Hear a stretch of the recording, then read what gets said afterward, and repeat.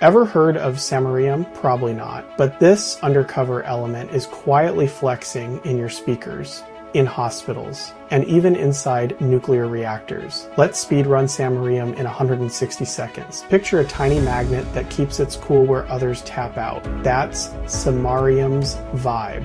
Low-key, high performance, and way tougher than it looks. Samarium was first identified in 1879 by Émile Lecoq de Boisbaudran. He found it in a mineral called samarskite. The mineral was named after Russian mining official Vasily Samarsky-Bykovets. Fun fact, samarium is often credited as the first element named after a real person. Rare earth element? Yep, rare not because it's impossible to find. There's a decent amount in Earth's crust, but it likes to hide mixed in with other elements, so it's a pain to separate. Now the cool stuff, samarium-cobalt magnets. Think of them as the Navy SEALs of magnets. Super strong, super stable, and still magnetic at high temperatures. You'll find them in precision motors and aerospace gear, plus guitar pickups and speakers where reliability matters. Samarium 153 is a legit helper, samarium lexidronum. Doctors attach it to molecules that target bone.